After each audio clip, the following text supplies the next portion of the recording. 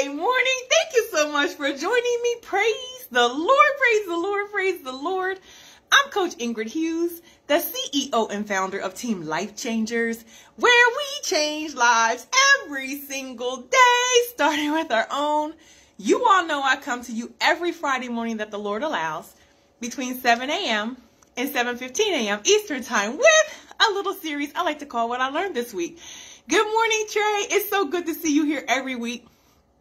What I learned this week is, are you defining your worth correctly? How are you defining your self-worth? Hey, Ingrid, what's with all the questions so early in the morning?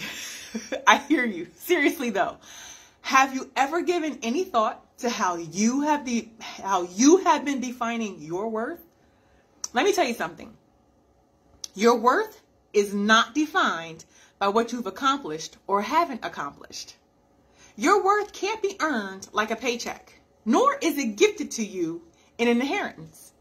It's not a reward given after you've unlocked the next level like a video game. Your worth is not connected to your race, your weight, your gender, or even your pedigree. Good morning, Marty. So good to see you this morning live, dear. It cannot be given nor taken away from you, even though often our feelings of self-worth may feel that way. Every single one of us is born with an equal amount of worth. Some of us just actively work more on our feelings of self-worth than others. How? Well, I read a quote this week that said, "The most important love in the world is the one you show yourself, no matter what's happening in your life." Wowzers.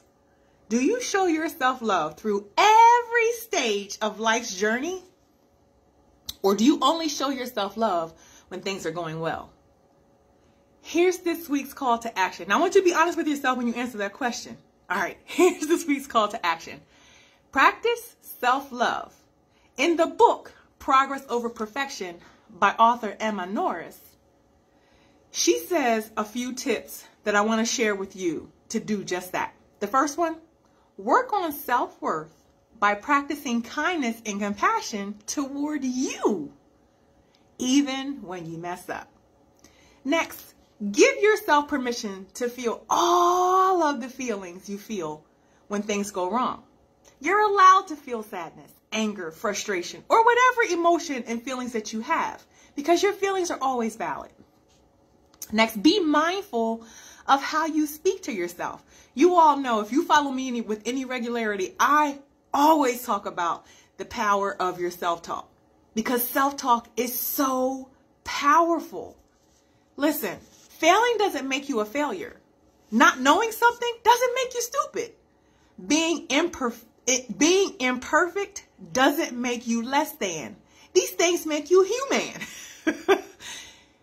It's also important to practice self-love when things are going well.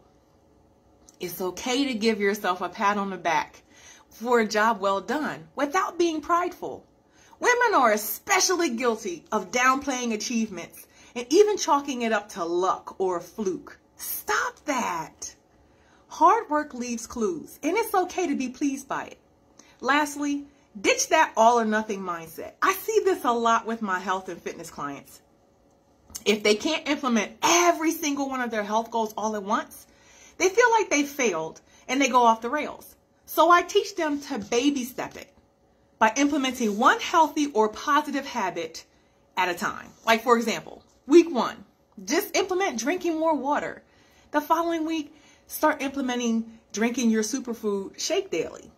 And then the following week, implement either the workout program we paired you with or the nutrition course we've paired you with, and so on. You get the idea.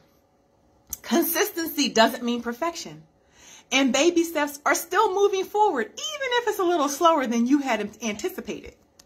Now that you're equipped with all of the steps, or some of the steps, that I'll ask you again. Are you defining your self-worth correctly? If not, comment below what you're going to do to fix it. Now, for those of you who have accepted the mission a few months ago of the Grateful Journal, comment below. How's that going? Is that working for you? God loves you, and so do I. Have a blessed and healthy day. week and rest of this month. Bye now.